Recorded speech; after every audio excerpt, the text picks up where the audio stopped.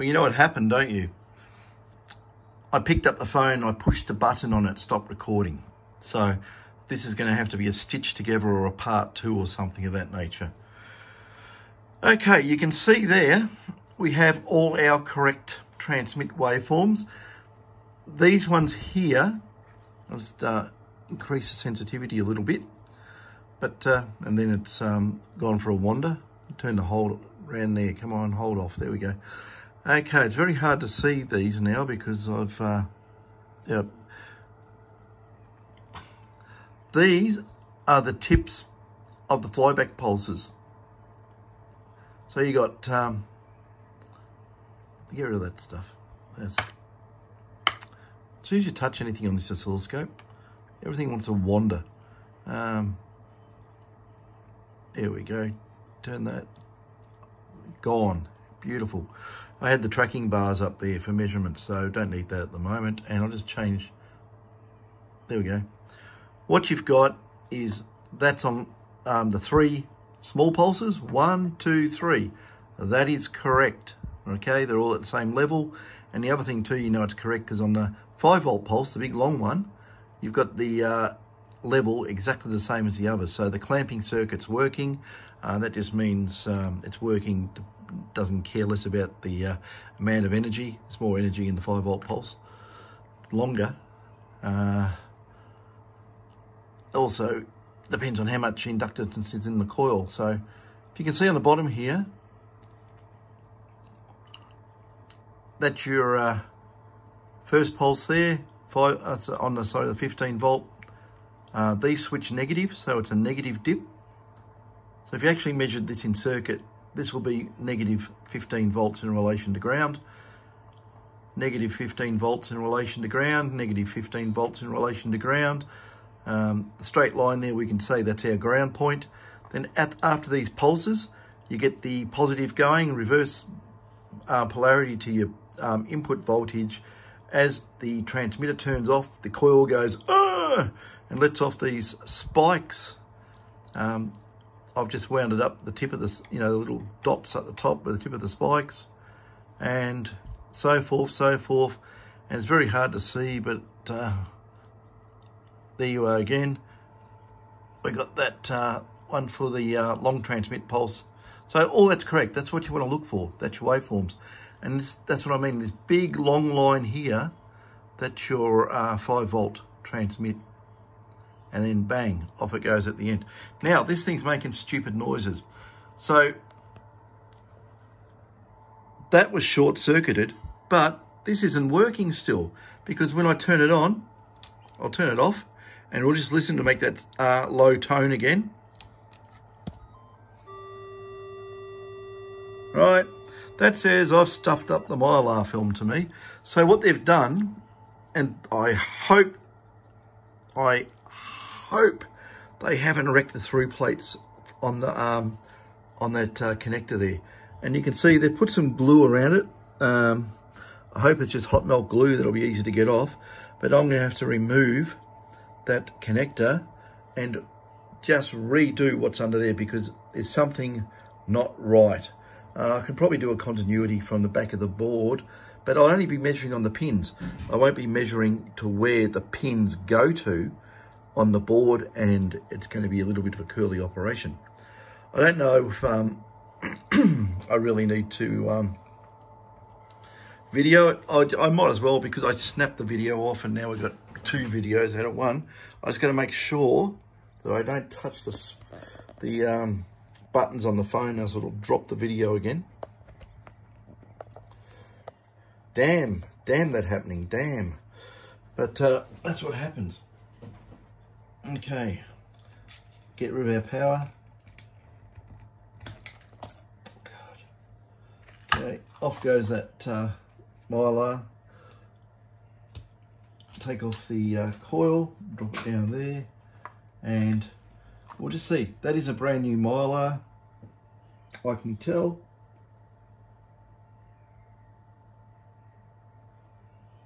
Just looking, making sure they haven't done anything crazy. Tell you what can happen. Sometimes you can get bad, I don't know if you can see that, you can get bad connections in here. lift this. Now what you do, you go be careful here. Don't pull it like crazy. Rock it a little bit. I'm just pulling this way, okay? Rock it a little bit, a little bit, a little bit, and then out you come. What I'll just do, I'll just have a quick check, because this is where the problems can arise in the data area of this, and it can make that noise. Get some isopropyl alcohol and in the connector. Okay, on the strip a little bit. Get rid of the excess, give it a shake.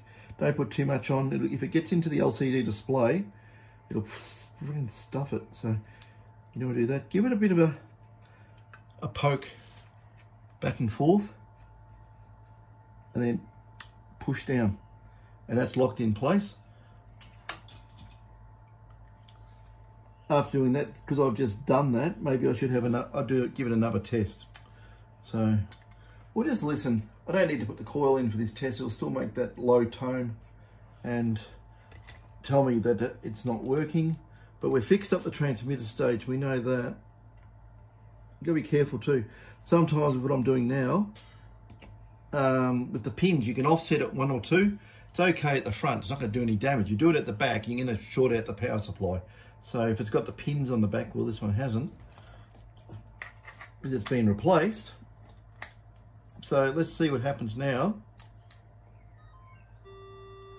No, it still makes that low tone. So I know that the problem is going to be here. It's going to be here. So, got some of those. There's some. Bloody hell. There's some of the through plate, the rings on top of the board, the solder lands we call them, pads, whatever you want to call them. They're not there. So I've got it half fixed. Okay, what we'll do, we'll just reflow the pins. When I reflow pins, I can tell the way the solder, how it behaves to if we actually have metallization there. So we'll just do that and we'll find out. I just think I did that because it looks very neat.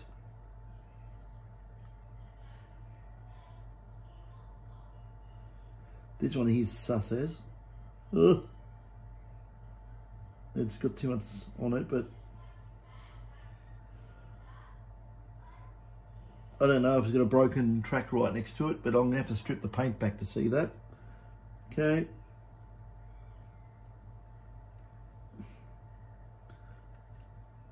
This one here is very dicky as well. Look at this one though.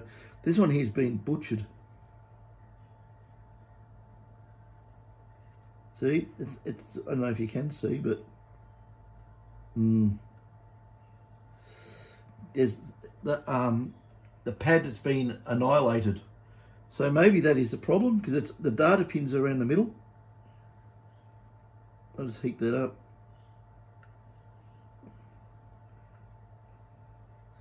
When I do work on these, I don't usually get these type of problems because I don't wrench and do crazy things.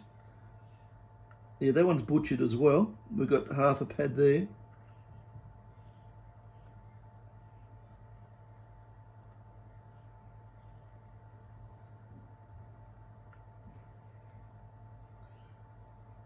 Okay, I'm very, very sus of that.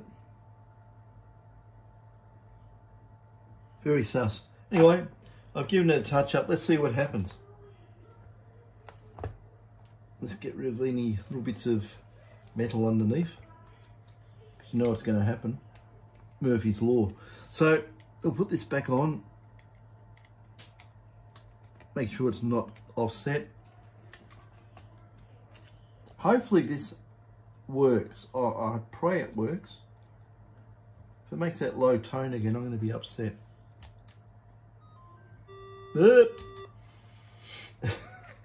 It made the low tone.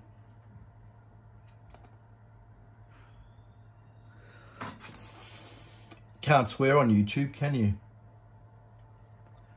Can you swear on YouTube, people? Please tell me if you can swear on YouTube.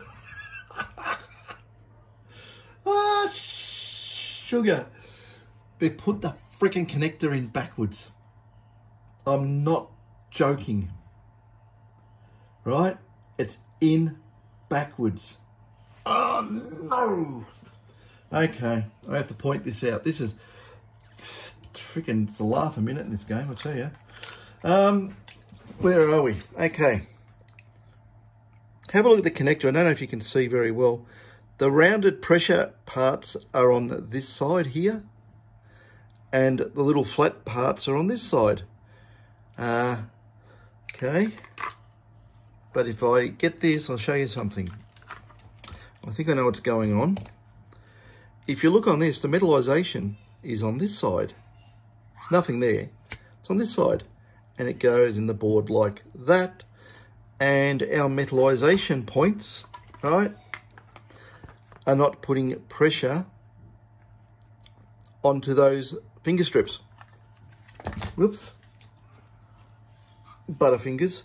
Okay, have a look at that, right? It doesn't work that way. It works the other way around. You need the bent or the half round shape metallization onto the gold metallization fingers here. And it can't work like that. It has to go around like that. No, can't do that, it'll blow up. So that means I've got to strip the glue off, which is probably a good idea because I don't like the way the pads have been destroyed on the other side. So I'm going to have to fix that up as well. And I'm going to have to remove that and turn around if I don't wreck it in the process. Oh, dear me. Okay, the trick to doing these, right, is you know how I took the legs off the MOSFET? And then I pushed it through from underneath. I pushed it through, very heated up, made sure it went through really easy and very well. You can do this here and drop each pin one by one. If you try and take this out, this thing here, all in one piece, you're going to destroy the track work. Don't do that. You're better off just heating each pin out, even getting a little tiny little hook, a piece of wire, very, very small piece of wire, bend a hook on the end, hook into those round parts and pull them up one by one as you are desoldering, right? Don't try and take it out in one piece. So anyway, whoever the tech was who did this needs glasses more than I do. Anyway, that's that. How about, what I'll do, I'll make a part 3 of this. I'll turn this off and I'll do it all around and fix it up. And if I see anything really weird, I'll start the video from that point so I can point it out. Otherwise, you're just going to see this thing working. So we'll just see how it goes. Yeah, so hopefully we can fix it. We're half there. Catch up.